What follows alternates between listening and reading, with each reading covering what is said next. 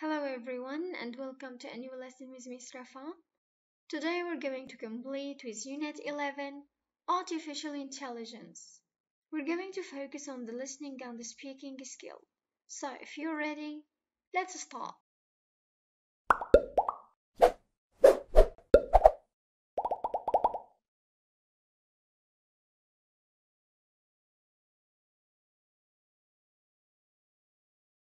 Listening and speaking. Page 116. Question A. Listen to three young people talking about inventions. Choose the correct answers for the following questions.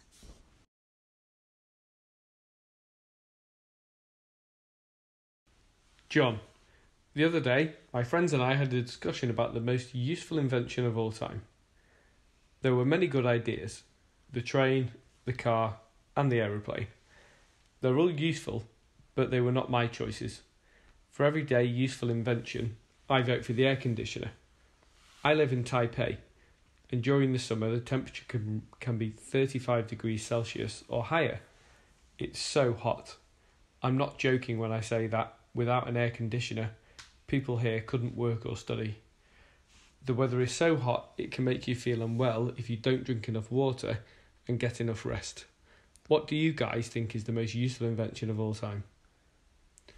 Tom, I don't know if I agree with you, Cindy. For me, the most useful invention of all time is surely the internet. We can now reach people and do business faster. I own a clothing store in Mexico City, and there's lots of competition. I also have a website. Now people from all over the world can buy my clothing. With emails we can keep in touch with friends and family in Mexico and around the world. It's faster than usual mail, and it's cheaper than using the phone. Suzanne, I also think that the internet is useful, but in my opinion there is an invention that is even more important, and that's electricity. Of course, this isn't a man-made invention, but without people like Benjamin Franklin and Alessandro Volta, we wouldn't have learned how to use it. And without electricity, many of the world's most important modern inventions would not work.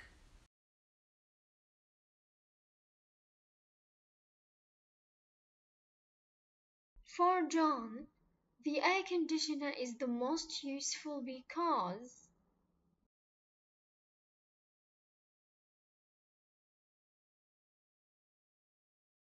she lives in a very hot place.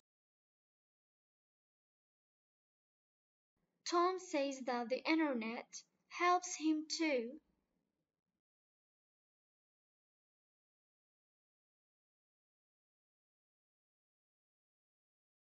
Keep in touch with family and friends.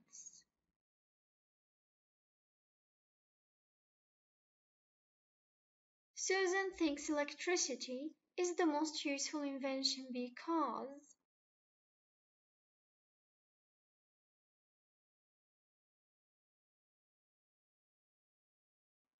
many machines can't work without it.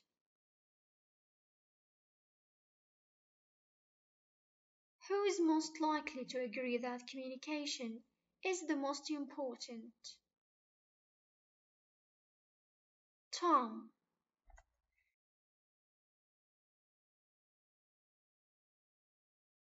Question B. Answer the following questions by checking John, Tom, or Susan.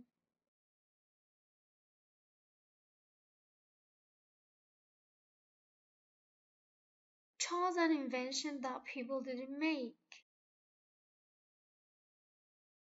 Susan. Mention the trains, cars, and planes.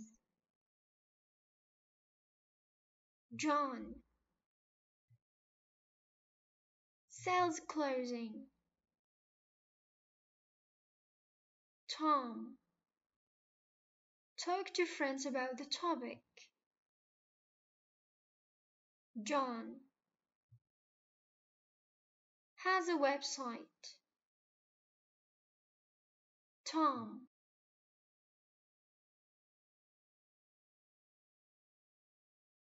Now let's move on to speaking. In pairs, discuss the following questions. How has technology changed in your lifetime? What do you think has been the most important invention in the last 100 years? Are there any new gadgets that you really want to get? Why? How can countries help to create more inventors? Are there any disadvantages of using machines? Mention some of them.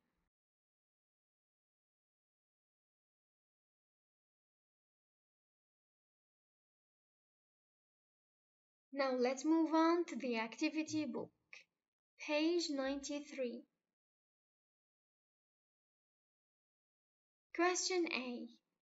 In pairs, do you think that robots are important for surgery?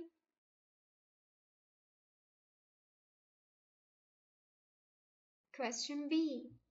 How can robots replace surgeons in the future?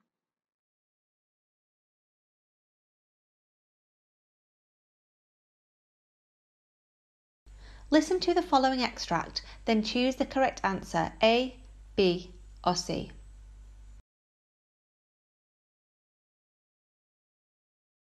The human face-to-face element of healthcare is traditionally considered central. This is why most doctors probably spend more time going over medical records and interpreting data from tests than actually spending time with their patients.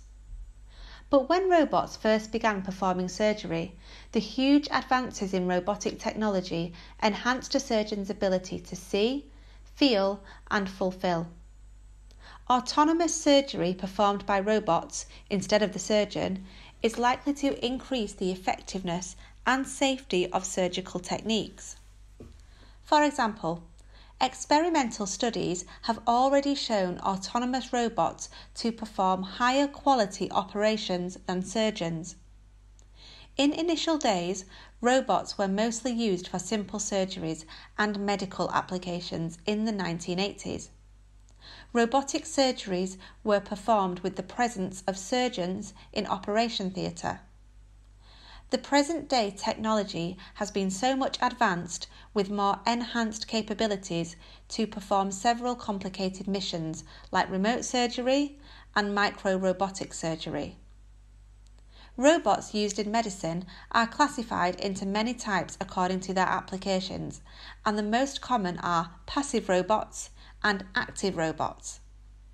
Meanwhile, passive robots are actuated by a human operator. Active robots are completely actuated, where interaction between the robot and the surgeon is very minimal.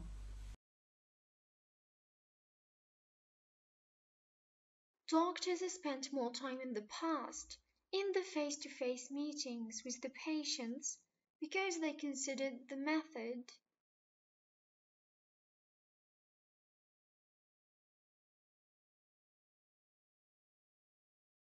effective.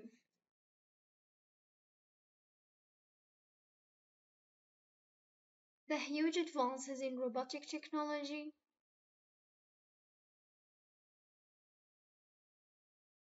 increase the surgeon's ability to see, feel, and fulfill things.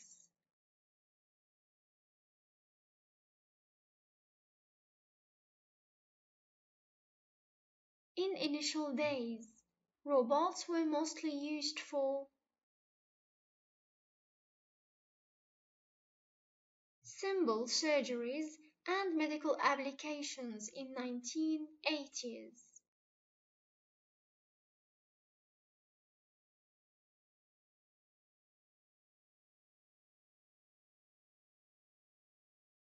Remote surgery and micro-robotic surgery are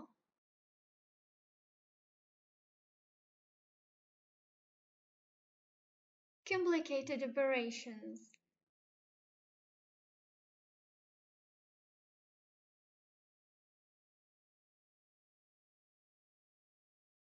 Active robots are completely actuated, where interaction between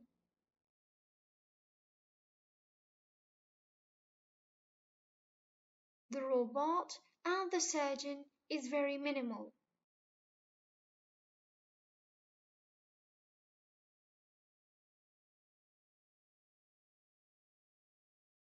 Now let's move on to speaking.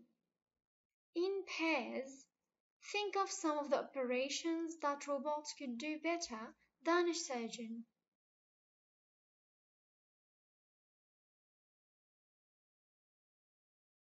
That's everything for today. Thank you very much. See you next lesson.